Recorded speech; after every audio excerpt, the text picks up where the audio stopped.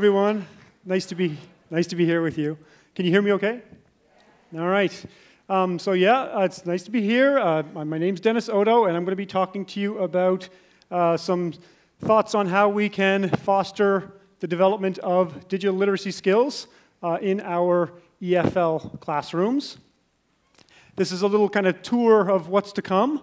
We'll start off with a little bit of background and talking a bit about some of the issues that we want to keep in mind related to teaching digital literacies. From there, we'll talk a bit about digital literacies specific to English language teaching, so kind of narrow it a bit.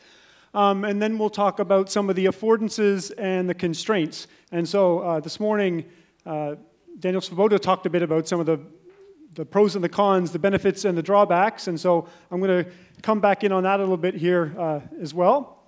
And finally, I'll finish up by talking about some specific ideas for how we can use digital literacies in the classroom, and I'll go over some examples of digital literacy tools with you all. So in terms of background, I think probably most of us here would acknowledge that English is the world's second language, sorry, Esperanto, at least for the time being, right? We don't know how things are going to turn out, but for the time being, English is the world's second language. And so if we want our learners to get access to the broader global world, right, and many of the benefits that it brings with it, we want them to be competent English users. So English and digital literacy are the keys that offer our students access to the globe, to the world, right? They're both. We need both. We can't have one without the other. Having English ability by itself isn't quite enough. We also need skills for navigating the internet and digital tools. So English provides us with access to science, technology, business content, and entertainment from around the world. And it lets us learn from those resources, not just as people, but also as language learners, so we can benefit in both ways. But we have to also be mindful, as Daniel mentioned this morning, we have to be mindful that of course, these tools come with a lot of benefits, but they also come with some potential pitfalls that we also have to be aware of. So we have to make sure that we're mindful of these pitfalls and give digital literacy the attention that it deserves. Some advances in digital literacy communication technologies have led to important changes in the way people read, think, and communicate, right? If we think about print is a technology. We don't think about that because it's so common and ubiquitous in our everyday life. It is a type of technology. But when we think about digital literacies are like a type of technology added on to print literacy that presents even more complexity that we have to deal with.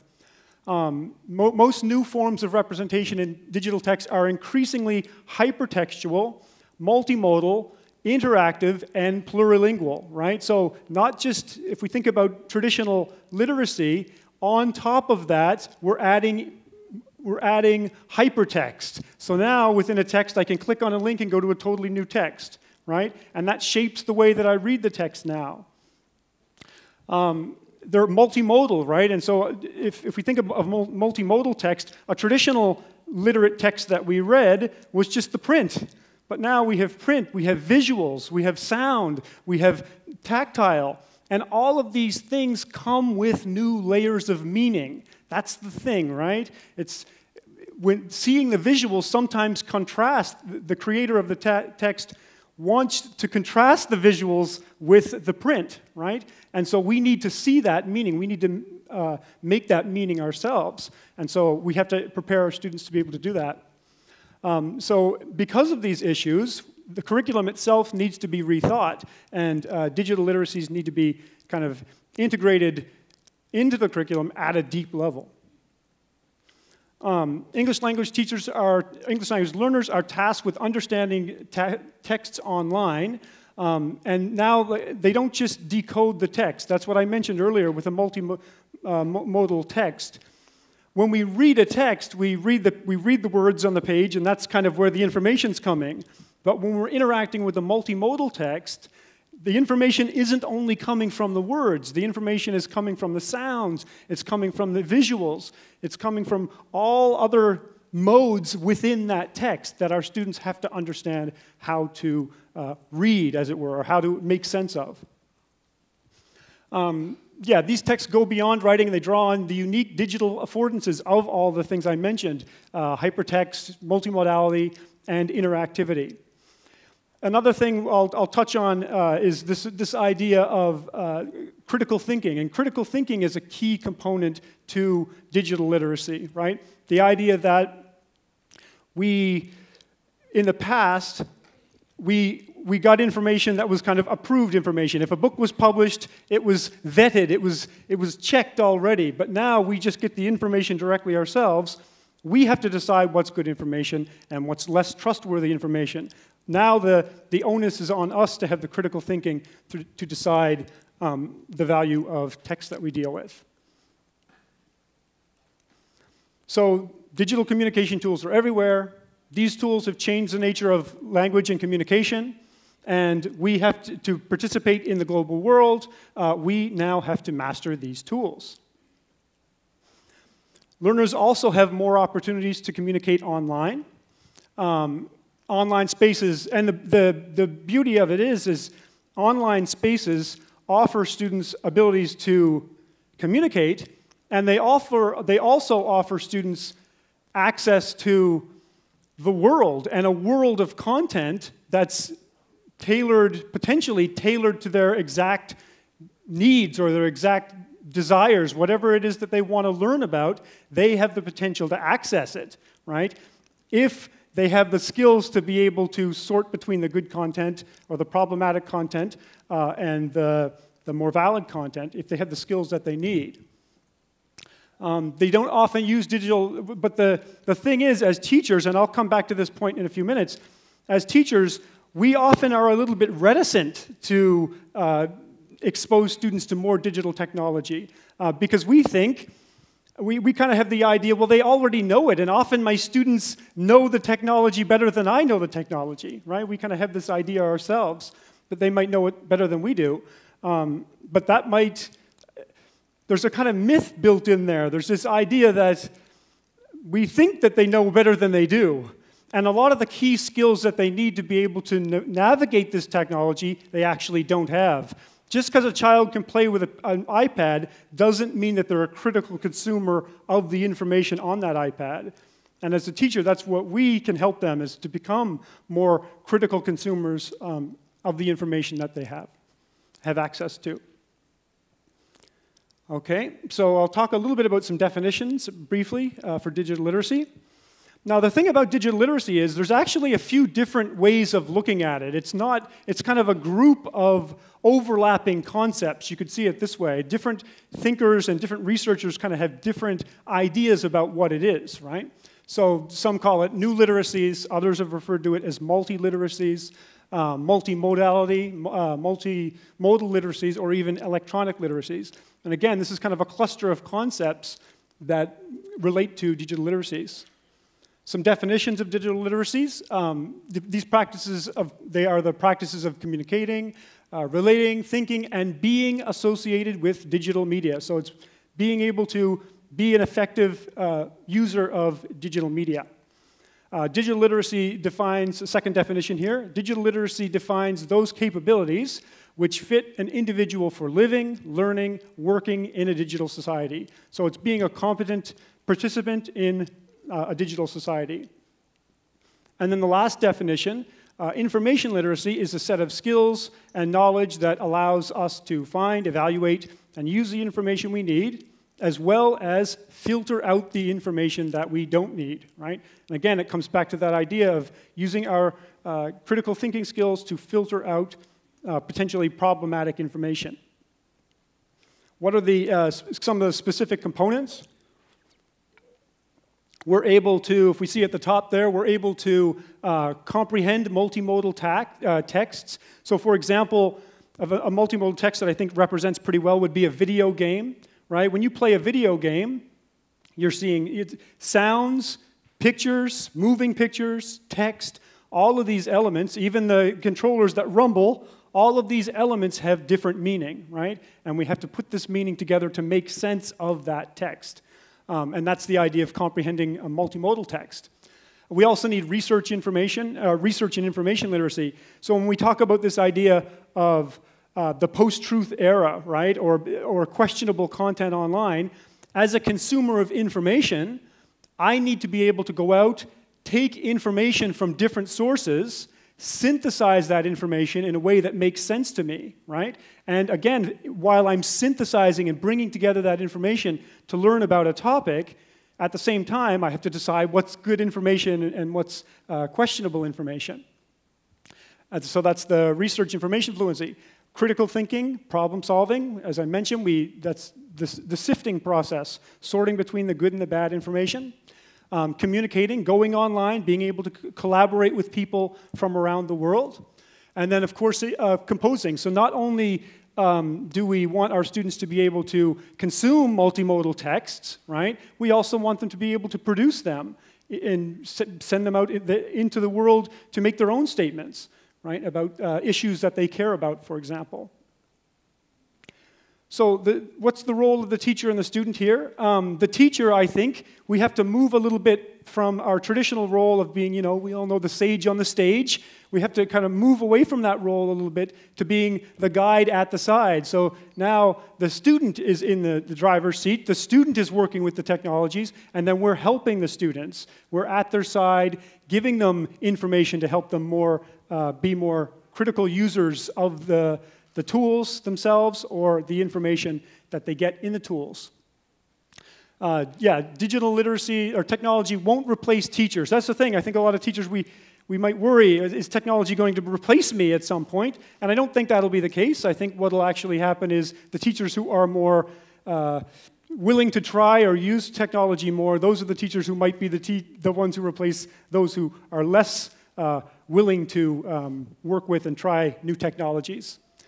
Digital technologies, of course, they come with a lot, they give us a lot, and I'll show you a video a little bit later on of a tool where you can actually take a virtual tour. You can go to any place in the world, and any famous site in the world, and take a virtual tour of that site, of the Eiffel Tower, for example. So, I mean, we can really give our students, using these tools, we can give them a 3D experience of the world around them, right, that they might not otherwise have.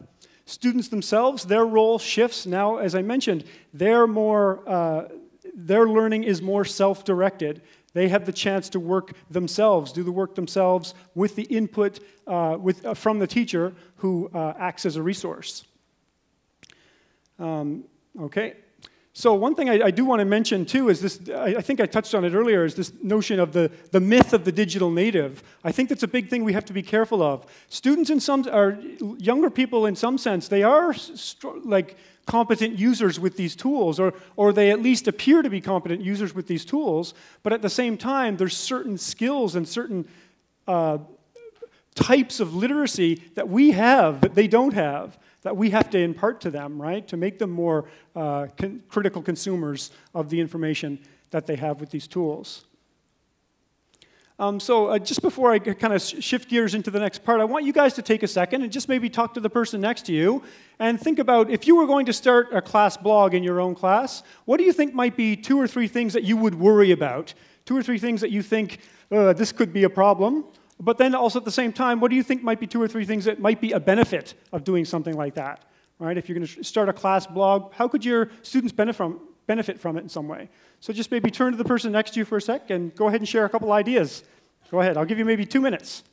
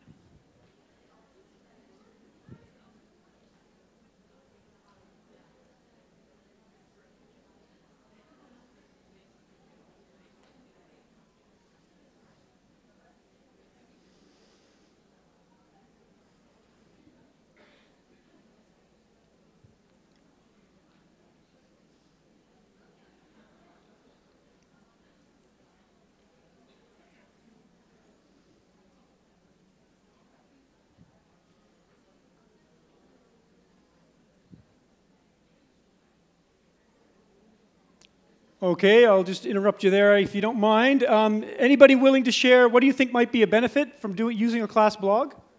Anybody want to share a potential benefit? No benefits to a class blog? No? There's nothing? You can't think of a single thing? Right here?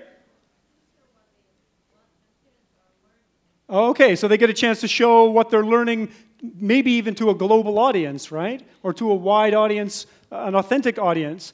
And yeah, I think that's a big benefit of a class blog. Can anybody think of what might be a drawback to using a class blog?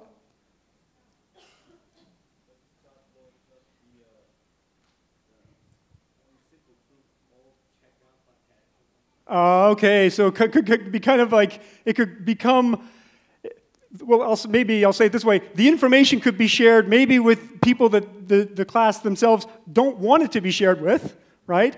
Or it could be become kind of an assessment tool in some sense, right? Yeah, and so again, it comes with these potential benefits and possible drawbacks at the same time. So that kind of leads me into the next topic I want to talk about is this notion of affordances and constraints. And affordances and constraints relates to benefits and drawbacks, but it's a little bit different at the same time. So we have to think, when we think about using certain tools, we often think, oh, I want to get this tool, I want to get this tool, this looks good, like this new, shiny new thing, I want to get this, it looks good, right? But sometimes we have to step back and think, when I use this tool, what do I get from it? Or how can using this tool be beneficial for my learners versus what are some potential downsides? We often think about the positives, but we sometimes think less about what might be some downsides, like sharing my work with an audience that I don't necessarily want to share it with, right? So digital tools can affect reading, writing, communicating because they have different affordances and constraints. Different users see different affordances and different constraints. You and I might look at the same tool, the same technology tool, and you might think, oh, this is going to be great. I can use it for this and this and this. And I might look and think, oh, no, I don't like that. I don't like how it's going to expose my information to people that I don't want to see it, right? So we need to think about that. When we think about using the tools, is it going to be beneficial? How is it going to benefit students? And then how as many students as possible, right? So we have to be aware of both. If I give an example, would be this microphone. So we think of, oh, microphone's great because a microphone allows me to share my voice with a wide group of people. And so that's a affordance that it gives me. But at the same time, a constraint that it gives me is that I can't now talk privately with one individual if I want to, right? And get private feedback from one individual. So again, we get both.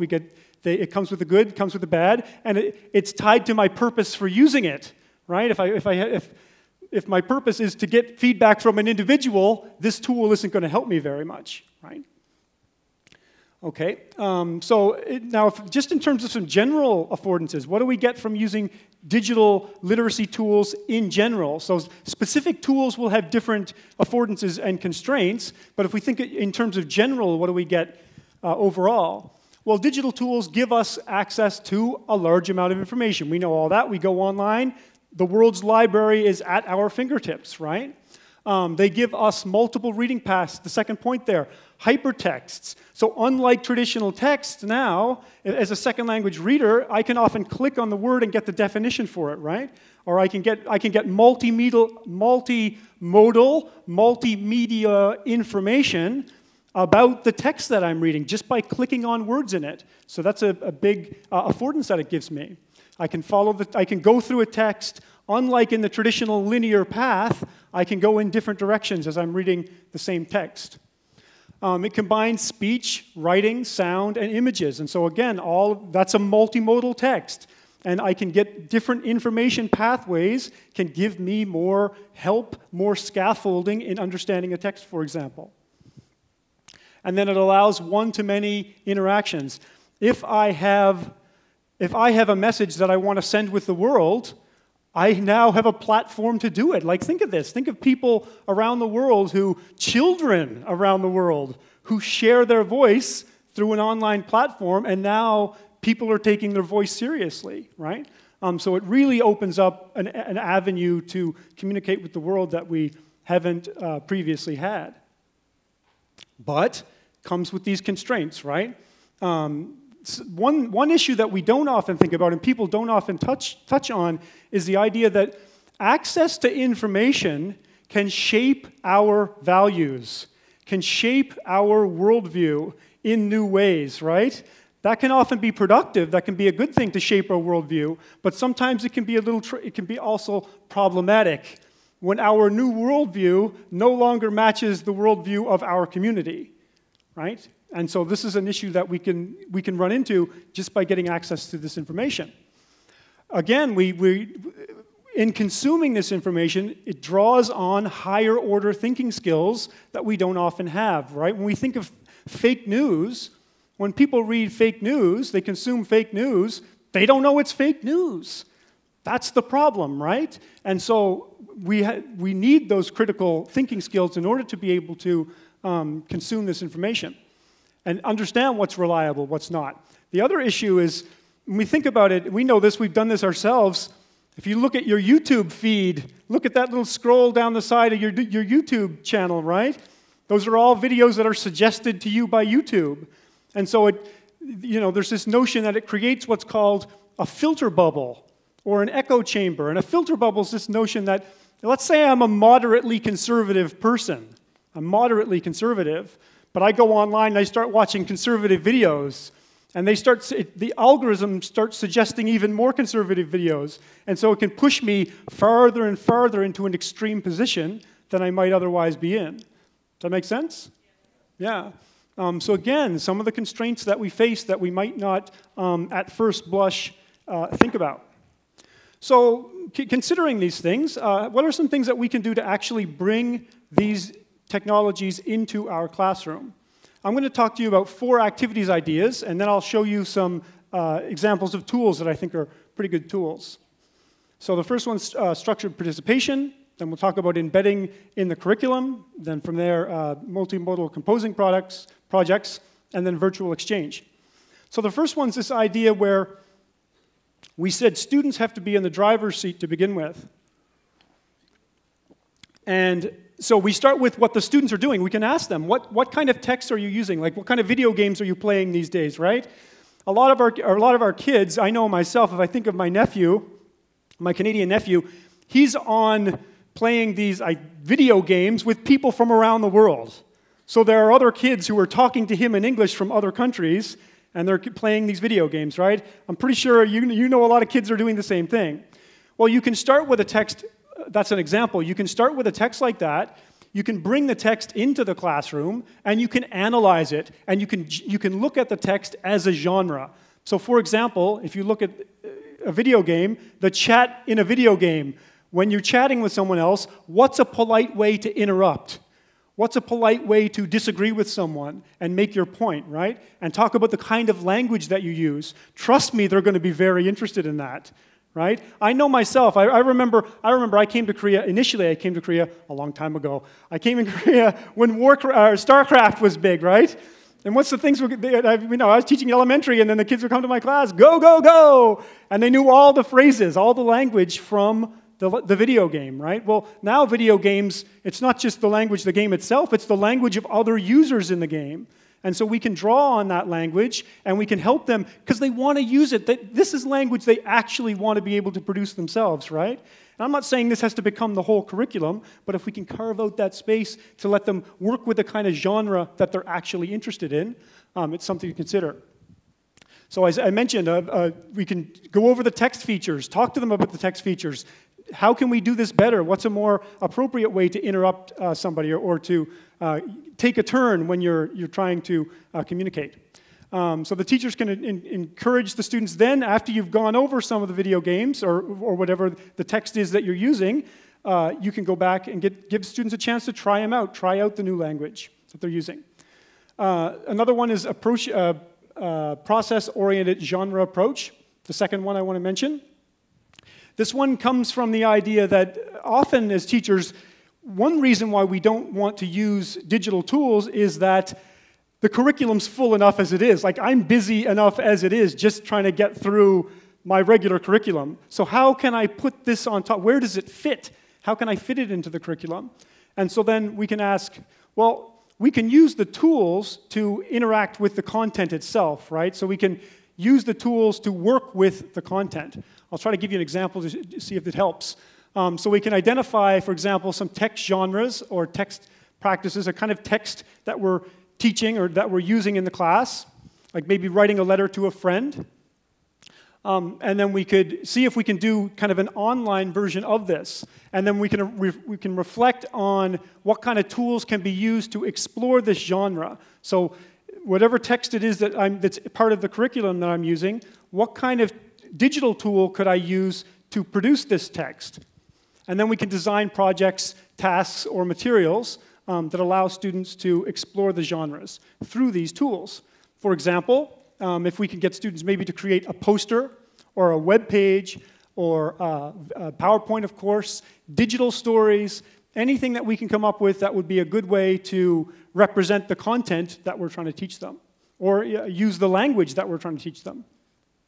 So creating these kinds of multimodal texts can help students see the affordances as they're trying to create, for example, an audio essay or create a PowerPoint. They can start to think, with our help, what's good about this? What's challenging about it?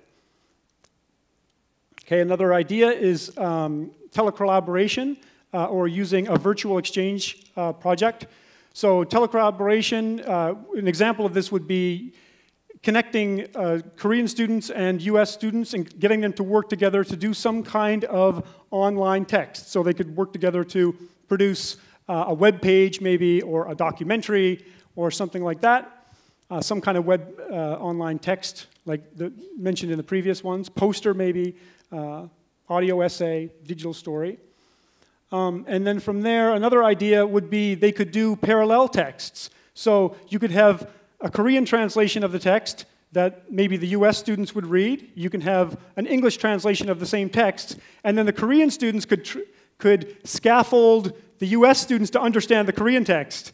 The US students could scaffold the Korean students to understand the English text, right? So again, they can kind of be teachers and learners to each other, helping each other understand the text.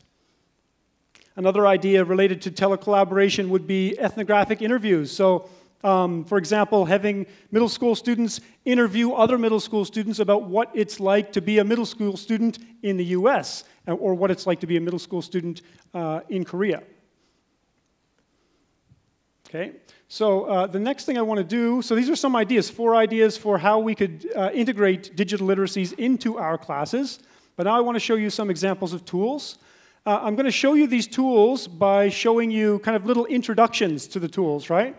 So as you're watching the introductions, I'll go through the introductions with you. As you're watching them, just maybe in your book there, I think on the next page of your book, you'll see this. Take note of one that you like, 1 or 2 that you like, and how might you be able to use this in your own class? As you see how it's being used, how might you be able to use it in your own class? So let's see here. Okay, here's the first one. So again, if you like it, how might you use it? Someone asked you what is a bear. Where would you begin? Go back to the beginning. Okay. If someone asked you what is a bear, where would you begin? Perhaps you could use Wikipedia to describe where bears live and what they eat. Or maybe you could use Google Images to show what different types of bears look like, or YouTube videos to show bears interacting in their natural habitats. The internet is full of useful resources, not to mention your own text, pictures, sounds, and videos. But what if you could have all this content in one place? With a glog, that's exactly what you get. With thousands of glogs categorized by subject and endless ways of expressing ideas, the Glogopedia library makes it easier to find exactly what you're looking for. Our structured and approved digital content for learners allows anyone to find and share information in our library, as well as get inspiration for creating new glogs. Why wait? Start glogging. Okay, so that's the first one, is Glogster. The next one, just a sec here. Where are we? Okay, great big story. We believe that there is still wonder in the world.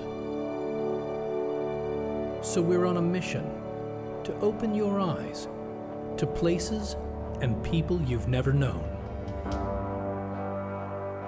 Our stories transcend borders and are created by global storytellers and renowned brands. When you look around you, it's incredible.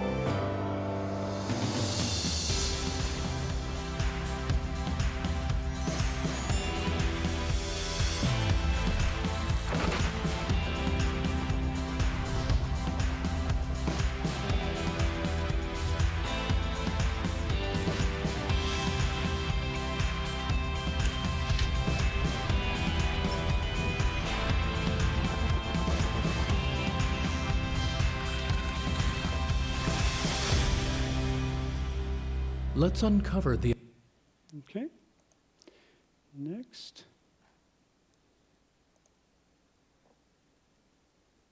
Learning fun and bringing presentations to life.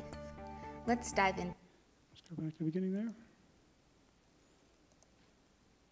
Is all about making learning fun and bringing presentations to life. Let's dive into the creation canvas where you can add all types of elements like pre-made backgrounds. You can add animations to make your project dynamic and fun. And a wide variety of images from the Bunsey library. You can always choose to upload images of your own too. Once added, resize and move those objects to your liking. Rotate with ease. Group objects to make designing easier. Search for and insert videos without leaving Bunsey. And even draw freehand with your mouse or touchscreen. Choose from a large library of fonts when adding text. And even add a QR code to your creation with just the click of a button. Bring your Bunsey creation to life by recording a video of your own using your webcam. It really couldn't be easier. Share your finalized project by grabbing a link or sending through email. Share to social media too to reach a global audience. With Bunsey, you are free to let your imagination run wild. Okay. Next. I've got two more I want to show you. An award-winning EdTech tool trusted by millions of teachers and used by tens of thousands of schools and districts. Nearpod is a platform that easily allows teachers to create, download, and teach interactive lessons across all student devices, including Chromebooks, iPads, iPhones, and Android devices, and works on any operating system or browser. Nearpod works seamlessly with Google Classroom and integrates with learning management systems like Canvas and Schoology. Teachers can easily upload their existing PowerPoints, PDFs, Google Slides, and Sways and convert them into interactive Nearpod lessons by including engaging activities like quizzes, polls, draw-its, open-ended questions, fill-in-the-blanks, and 3D objects.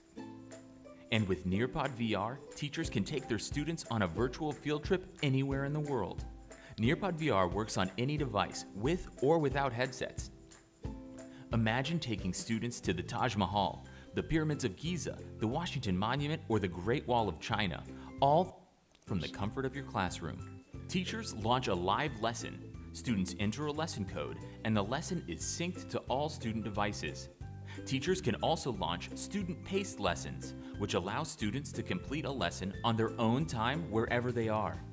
Teachers get real-time feedback on student understanding and can access post-lesson reports to assess individual and class performance. Nearpod also has a library of thousands of ready-to-teach, standards-aligned K-12 lessons across all subjects. Okay, I think that's a good introduction. I have one more I want to show here. Create amazing video.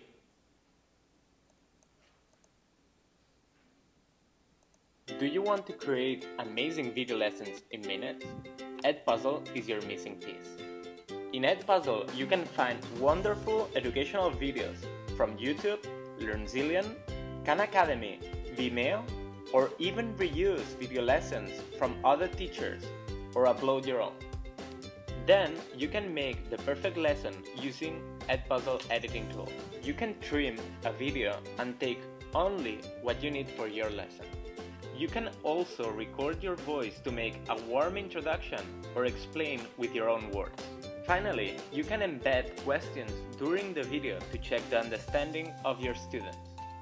In minutes, you created the perfect lesson, and in just one click, you can assign it to your students. Edpuzzle provides you all the information you need. Who hasn't watched the video, who doesn't understand the lesson, and who did a good job. Remember, in Edpuzzle, you can find amazing educational videos, make the perfect lesson in minutes, and track your students with hassle-free analytics. Okay, so I've just introduced you to a few examples of digital tools that you might be interested in learning more about, but I hope you'll take a minute now and maybe take a minute or two, talk to the person next to you again, and tell them what might be one or two of these tools that you think might be useful and how might you use it yourself.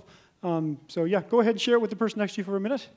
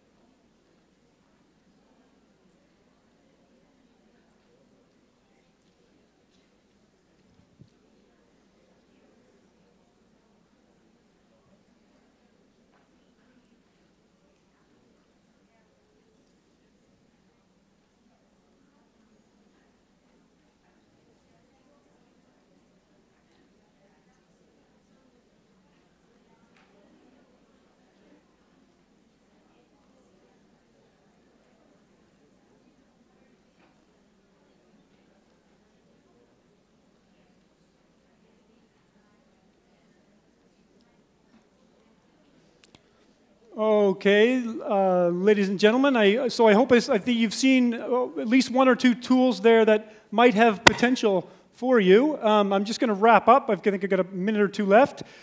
So just in the time we've been here, we've talked a bit about some of the background and definitions related to digital literacies.